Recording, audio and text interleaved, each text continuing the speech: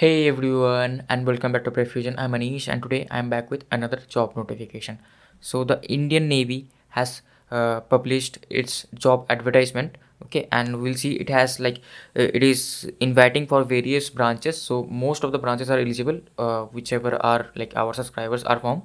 So we'll just go through the detailed notification, and I will put the link to the website in the description below. You can go and you can join our Telegram group if you have further doubts. Like many people will apply, so you can also clear your doubts through there. Okay, so you have to have your BTech and final year are eligible. Okay, and you don't need any gate score or something. So yeah, that is the three important points. So let's start. So mainly they are taking these branches: general service, pilot, all those things. Okay, and in the general service, BTech in any discipline is eligible. You have to have your 60% minimum marks. Okay, then you are eligible. There are 50 posts, and men and women both are eligible. And how many maximum women are eligible, they have told here. And one more important criteria is the date of birth. So if you are born between these dates, then only you are eligible. So you can go through this. So naval air operations, you can check like what are the minimum requirements. Class 10 and 12 also you have to have some minimum percentage of marks, and date of birth also you have to have, right? So all this you can check. Mainly like what our subscribers will be interested in is that engineering branch. So engineering branch, general service, BTech with minimum 60% marks in any of these following branches, and you have 30 vacancies, and you have to be born between these. Okay, so the date of births are pretty stringent. So just see if you are eligible or not. But if you are born between these, then obviously the competition will be low. You can simply apply. Okay, and electrical branch also you can check, these branches are eligible. You have to have 60% minimum marks, and you have 50 vacancies. So number of vacancies is pretty good, and you have to born between these two dates, right? So these are the things.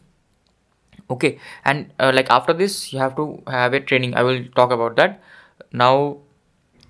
Just hold on a second. So all these vacancies may be changed. Okay, it depends on them. And next is who can apply. So candidates who have graduated / post graduated in the final year with minimum 60% marks in aggregate or equivalent CGPA. So minimum 60% marks you have with aggregated over all of the semesters, and you are in the final year, then also you are eligible. Okay, or you have already obtained your engineering degree and you have minimum 60% marks, then also you are eligible. Just few points to note: a candidate can fill only one application. He can give preference. Okay, but he can fill only one application. Okay, so that will be thing. And then candidates must indicate the preference for other branches cadets also. Okay, so if they want to consider other branches also, there will be option. You have to choose, like if you want other branches also, you can choose. Okay, now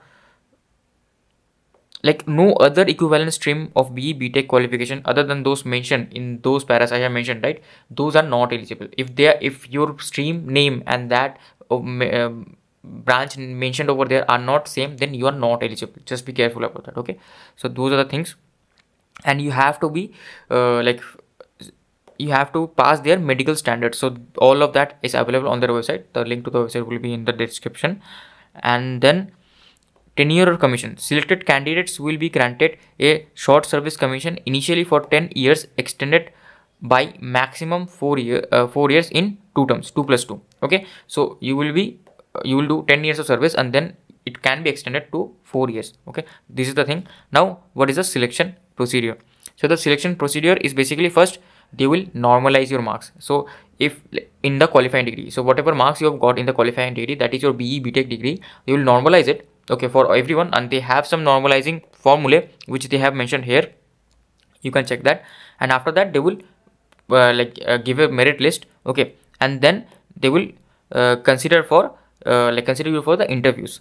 So they will call you for the interviews. Okay, shortlisted candidates will be informed about their selection for SSB interviews. Then we will call for interviews, and according to the performance of the interview and the written test, you will be selected. Then obviously there will be a medical fitness also. Okay, merit list will be prepared according to the medical clearance. So you have to clear the medical also.